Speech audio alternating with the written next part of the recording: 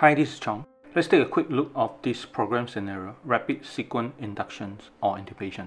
Right above, the patient monitor reveals the package of parameters commands.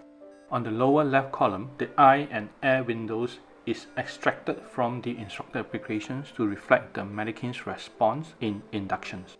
On the left top column, the simulations commands are programmed according to individual state, and activations of a state mean bundles of predetermined commands will be executed with customized sequence. For instance, in some state, SpO2 transform earlier and faster as compared to other state or parameters. Preparation is the first state of the scenario. Mannequin appears slightly anxious with wide open eyes, audible breathing sound, and quick verbal response from the mannequin's operator. Next, in pre-oxygenation state, mannequin regains consciousness as learner apply back valve mask ventilations and parameter fluctuate with the hyperoxygenation. Subsequently, in pre-treatment state, IV fluid infusion started and parameter respond gradually. In these three states, mannequins will open eyes to stimuli but doze off occasionally. The ETCO2 waveform initiated as the learner fixed up the monitoring device.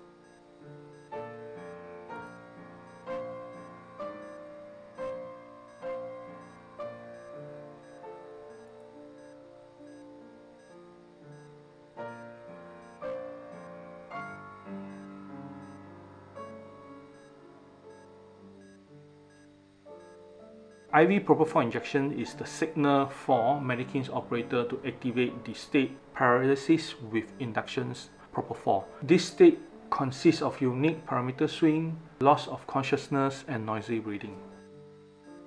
Behind the stage, this state consists of 4 parts. The first 2 parts are bundles of parameters commands which describe mannequin transformations from conscious to unconscious state. The last 2 parts of this stage are commands that incorporate with mannequin sensor to reflect parameters in positive pressure ventilations or apnea conditions.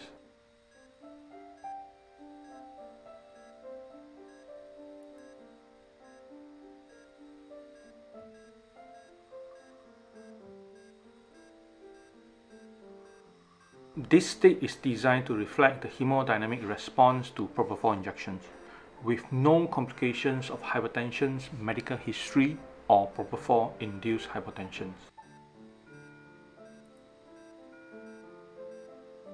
Thereafter, it will be the state of paralysis with inductions Suxamethonium.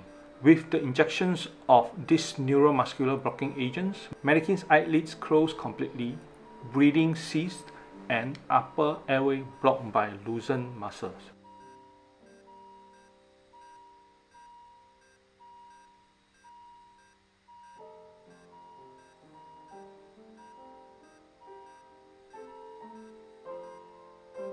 The placements of endotracheal tube is another state require complex programming. It has 4 parts. Initial parts consist of parameters respond in prolonged apnea.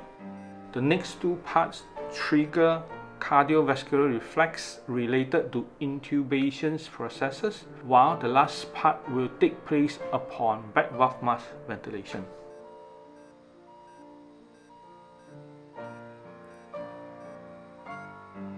Post-intubation management contain commands of gradual parameters normalizations for surgical procedure.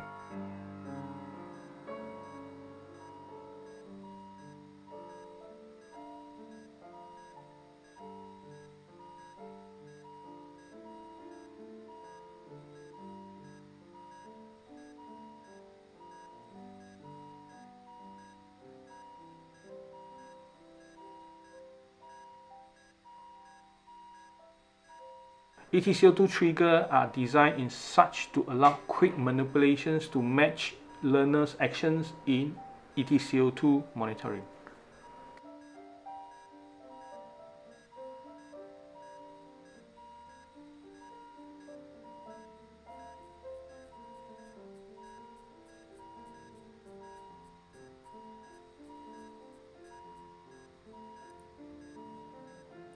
Finally, on-the-fly inhale and end-tidal desferrin is to reflect learners' manipulations of anesthesia machine.